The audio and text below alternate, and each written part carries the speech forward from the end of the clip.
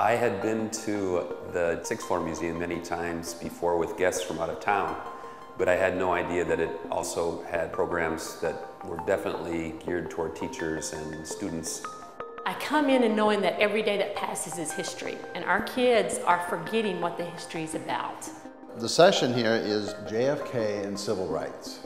And that issue is, I think, real important to teachers because we teach civil rights, and sometimes we forget how President Kennedy was influenced by that, what effect he had on that, and also just not just him, but also civil rights in the 60s.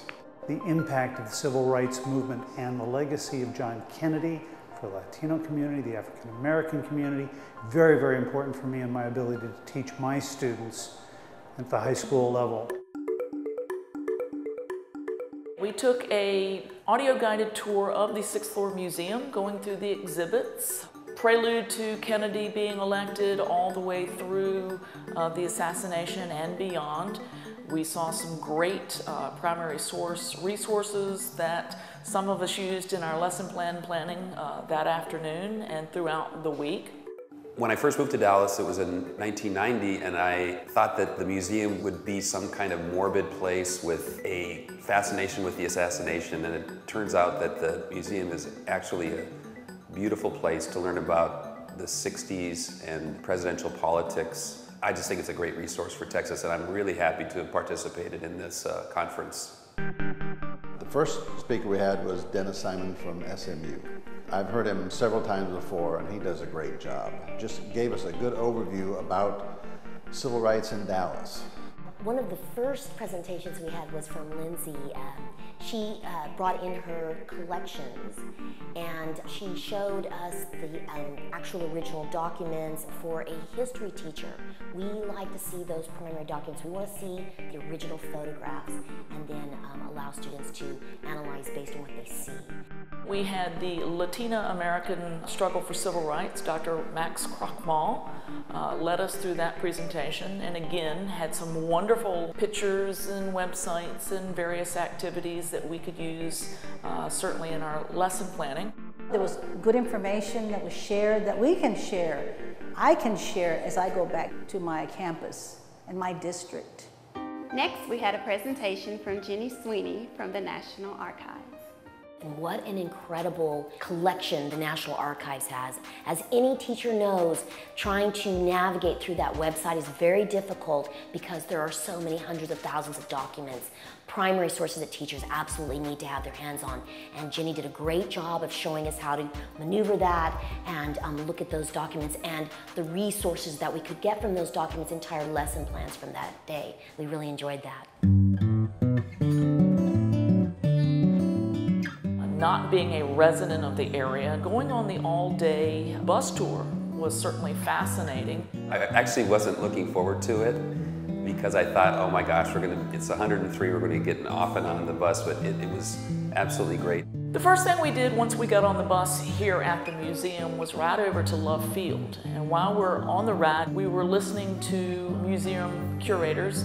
On your screen right now, you're looking at a photograph from the museum's Dallas Times Herald collection. And then from Love Field, we headed back on the route that the President's motorcade took in November 1963. According to the reporters and police, the total number of people who turned out for the motorcade route was anywhere from 150 to 200,000. After we left Love Field, we were given special permission to go into the garage to the exact spot where Jack Ruby assassinated Lee Harvey Oswald. I felt incredibly privileged to even be down there because that is not something that people get to do every single day. It's a very limited area, and it looks exactly the way that it did on that exact day. It was very surreal, and we felt incredibly lucky. So from there, we headed by the site of the John F. Kennedy Memorial. And then as we got closer to the museum and the Texas School Book Depository, you see the clips of the President being shot, Mrs. Kennedy on the trunk, the people hitting the ground because they didn't know what was happening. Really broke me up. I didn't believe I'd be that emotional about it because I've stood in the window before and I've been through the exhibit a number of times. but actually being on that road at that moment, I was practically in tears when we went by the grass as we were speeding off towards Parkland. When we went to the Texas Theater, that's always a treat because it pretty much looks pretty similar to the way it did back then. I guess it's the drama around the theater, what happened there, what movie was showing. With this group of people, talking about that specific day, much different feel being in the theater. And then we were privileged to see a clip of the movie called War is Hell. We were told that there is no known copy of that movie anymore, but someone had a little 8-minute clip. Well, just the idea that Oswald went in there and sat down. I mean, grant you, the seat's not there anymore, but just the fact that we were sitting in there. We were watching the same film that Oswald saw that day.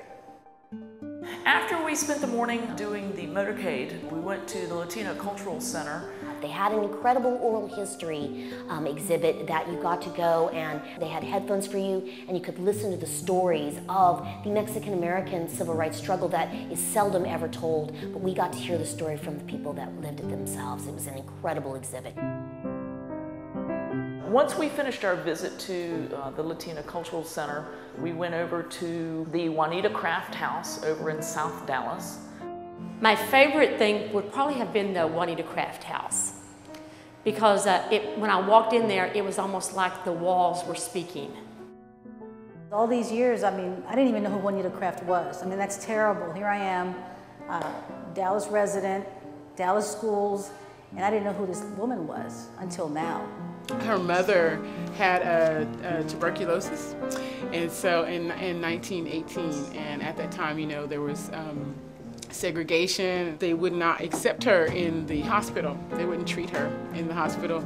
And so she sat outside the hospital with her mother and tended to her the best way that she could, and her mother died outside of that hospital, not being treated. So as you can imagine, that helped to kind of motivate and keep her motivated and inspired to work towards civil rights. In this room, the bedroom here, you're going to notice that there'll be you'll see a lot of her awards.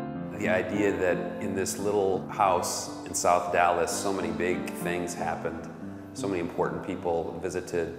Just being in the presence and just seeing it will tell you the history without you really having to say a word. You know, the average person can do great, great things, and she certainly wasn't an average person, but she wasn't a wealthy person, and she certainly wasn't from the class at the time who had most of the power. It was a wonderful feeling to be there.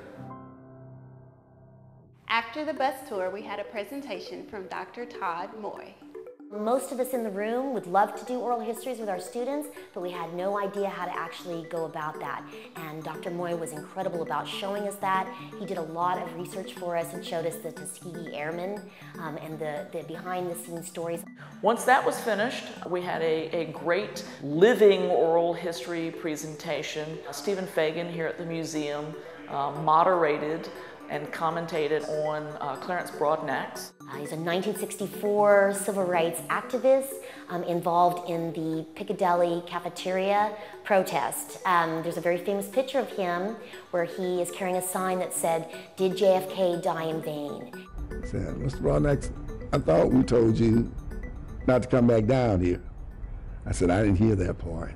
And even if you did, I'll be here. I told you I would be here until this gentleman learned to serve all mankind." Just that simple. He spoke so well about what he was up to, what his life was like, and so that was a wonderful snapshot for me of what life was like for an African American in Dallas in the 60s. You hear stories from my mom, my grandmother when she was living about those times, but to actually meet a civil rights activist, someone whose pictures I had been looking at that first day, and to sit and talk to him was just an undescribable feeling. All of the lectures were brilliant. The oral history with Clarence was always heartfelt. Getting ways of creating our own oral histories, very, very important.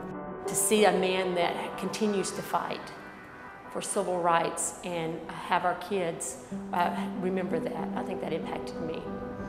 This has been a great week. I am so glad that I got picked to come. I have learned so much, and this is just, I just consider it a great honor to have been selected and to be here. I would just recommend, I think they're going to do some more of these conferences, and if you get an opportunity to be involved, it's worth the time. You're going to gain a whole lot more than what effort you put into making the lesson plans, and it's something that you can use for the rest of your teaching life. For me, without Humanities Texas, I wouldn't have been able to participate. I wasn't going to be financially able to, and I knew that going in, and so I said, well, there's, either yes or no. And so when I got the yes, I was like, oh my God, I got a scholarship from Humanities Texas. This is awesome. I'll be able to attend the Institute, because I really, really wanted to be there, and without that support, I wouldn't have been able to be there. And so I just think that it is so important that we have organizations like Humanities Texas that really give back to not only educators, but to all educational stakeholders. It is so important that they continue to provide that service to educators, because you have people like me who are truly, truly excited and really want to partake in the Institute.